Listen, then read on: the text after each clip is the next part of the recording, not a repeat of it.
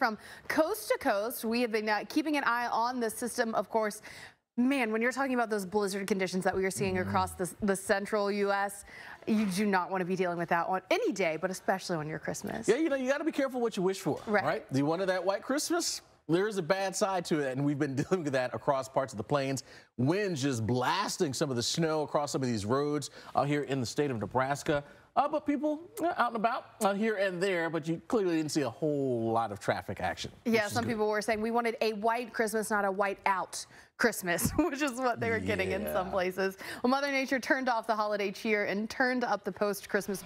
I know it's messy out there. I know it might be slow going on the roadways, so I'm going to leave a little early. Might have some delays at the airports, so maybe also give yourself a little extra time there. Just keep it in mind. Better to give yourself extra time than to be rushing. So right now we've got some of that heavy rain. We've even got some storm action going on there across the higher elevations of South Carolina, up and down the Appalachians. Roanoke, you've got a bit of a wet ride. That I-80 corridor going to be slow going through the mountains as the roads are going to be wet. Greenville, you've got some storms around just to the south side. Those are lifting north. Asheville, the heavy rain knocking on your door right now. Knoxville, maybe you heard a little bit of thunder this morning. That's what's waking you up. You can see it stretching all the way up through Virginia. We're stuck in this messy pattern. We've got a nice influx of moisture in control of our weather across the southeast, the mid-Atlantic, lifting up across the Allegheny region as well into D.C. eventually. So this is sticking around for some time. Raleigh, you're in the rain for hours. Same thing as you look out toward the Outer Banks. Places like Charleston, you'll eventually start to see that clear out by the time we get to Wednesday.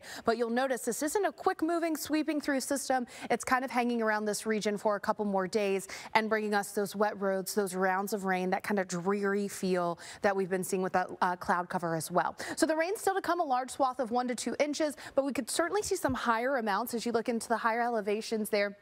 The Blue Ridge Mountains getting some rain out of this. It should be snow, right, this time of year, but that's not what we're getting. We've got that possibility for flash flooding from Charlottesville down through Roanoke, Hickory, Boone, you're included in this, and we're stretching it down to Greenville. Asheville, you're on the fringes of it as well. So, of course, you've got that high elevation. The rain has to go somewhere. It's going to the lower elevation. Your creeks and your streams are going to rise, that rise pretty quickly. You could see maybe some flood issues for your flood-prone places across this region. The rain is still going as we head through the afternoon into the overnight hours as well. So Asheville, you're not getting the snow, but you're getting the rain, and it's going to continue. So keep that in mind. Those roads are going to be wet heading into late Wednesday, early Thursday for much of this region. Alex.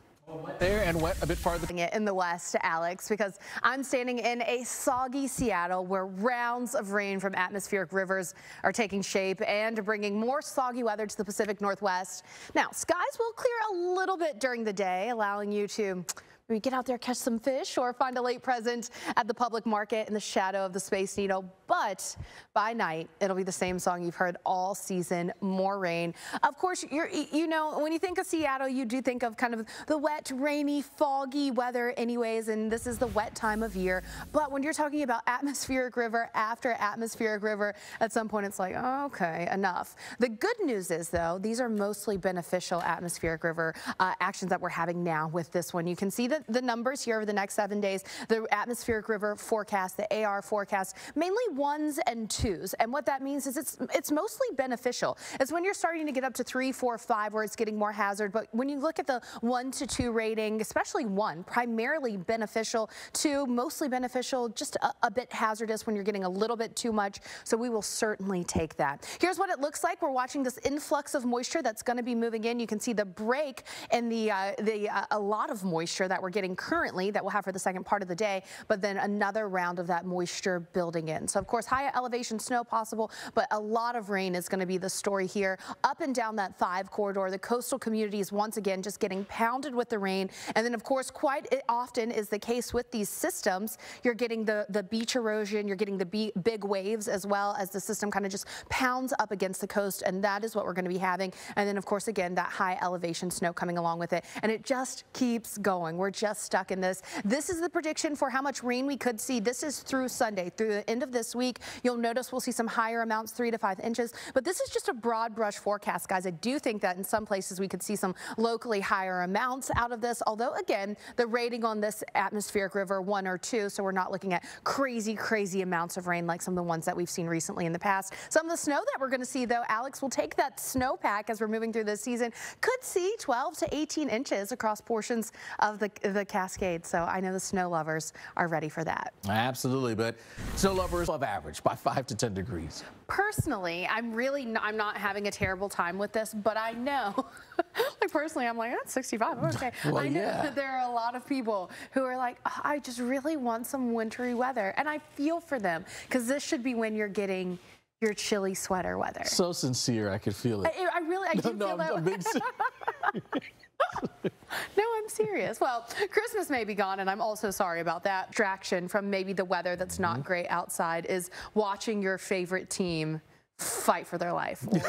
And there's never any shortage of sports. No, there's always plenty of sports. We want to hear how you deal with it, so send us your comments and pictures on Threads.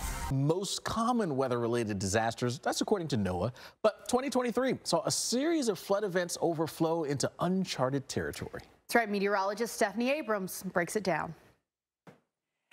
You know, Alex, it seems like it used to be kind of, you know, the 1 in 100 year floods that we talk about. Yeah. And now it's like every time you turn around, especially during the rainier months, we've got a new 100 year flood. It's insane. I mean, this isn't like 70 years ago. I mean, just 5, 10 years ago, maybe. If you had an area pick up, it's insane. It's insane. Well, next hour, we've got one expert that says that to keep preventing flood catastrophes is a unique prevention method. Stephanie Abrams breaks down a plan that could protect your family from the next flood event.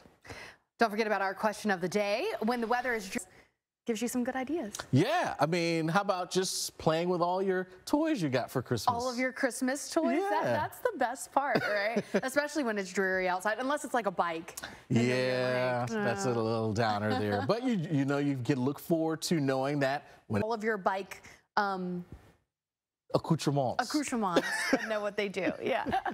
With this wintry weather and alerts like this, looks like a patchwork quilt. Whenever you see this, you know you've got a lot going on. We've got the alerts up from Winter Storm Donovan through Wednesday morning. You can see our blizzard warnings, winter storm warnings, ice storm warnings, winter weather advisories, a little bit of it all. Of course, the blizzard warning there in the bright pink really is what you have to worry about if you were trying to get on the roadways, because that is where it can become very dangerous with the limited visibility and the winds cranking and blowing around. So here's our system. You can see our center of low pressure, that counterclockwise circulation. What you'll also notice here, these tightly packed isobars, the lines that we have showing equal pressure. That means it's really windy, so those winds are still cranking as we've got a mixed bag of precipitation from rain, sleet, freezing rain, and snow. Here are some of our current observations. You can see the gusts in Colby at 37 miles an hour, but look at that, Cheyenne. You're at 22 degrees and you're gusting up to 49 miles per hour. North Platte, 28 for you with those gusts around 37 as well.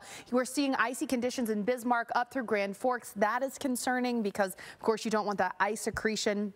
We've been seeing that for a little while now, and you're still pretty far from that freezing mark. So if you keep getting the precipitation, you're going to keep getting that ice as well. Meanwhile, we've got snow falling in Pierre, Alexandria. You've got the rain sitting at 40 degrees. The ice still to come, a tenth to a quarter of an inch here across portions of the 94 corridor up through 29 Grand Forks. You are in that, so those roads are going to be slick. Let's put this into motion for you so you can see what we're looking at through the day. That winter weather continuing from Pierre down through North Platte, Goodland. You're getting into a little bit of that as well with those winds continuing to crank. So certainly that possibility for a power outage or two. The snow still to come through tomorrow, so we're not done with this. Hours of snow still falling 5 to 8 more inches on top of what you've already gotten across much of South Dakota down through Nebraska. We're getting into this as we look over toward Kansas City as well, and that's why we're saying airports like MCI could be dealing with some delays. The highest totals, though, that are still to come going to be along the corridor through Rapid City. You can see 8 inches certainly possible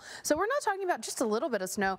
Although it was a small snow footprint of who was seeing it, where you got the winter weather impacts, we're talking big impacts. Yeah, so, I mean, look at those winds gusting. Yeah, 49-mile-per-hour gust in Cheyenne. That is certainly enough to cause some power outages. Yeah, no doubt about it. Well, on the flip side, it's not the wintry weather, but the wet weather that we're finding in this. You know, I like a little above average temperature here or there during late December. You might be ready for some actual December weather because the warmth has been around and it's continuing to stick around.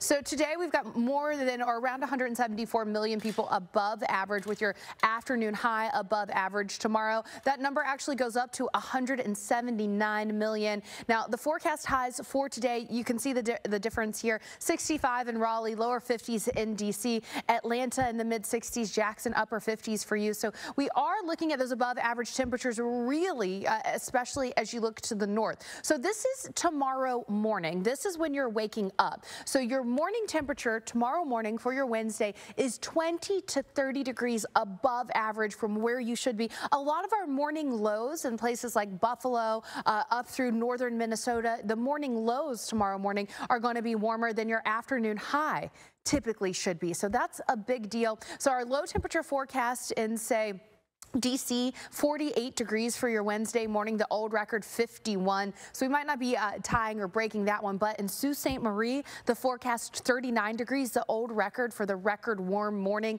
33, blasting past that almost 100-year-old record. So yeah, we're really seeing some warmth that we haven't seen in quite some time in some of these areas. So for tomorrow, forecast highs in the upper 50s there in D.C., upper 40s in Cincinnati, St. Louis, you're in the lower 40s there. So we still have those above average temperatures sticking around the Great Lakes region, New England into the Northeast and portions of the Mid-Atlantic. And again, Alex, Thursday morning, we're looking at record warmth for some of these cities. The forecast in Philly, 50 degrees. The old record warmth for the morning, 49 degrees. So going to see some records fall Thursday morning too.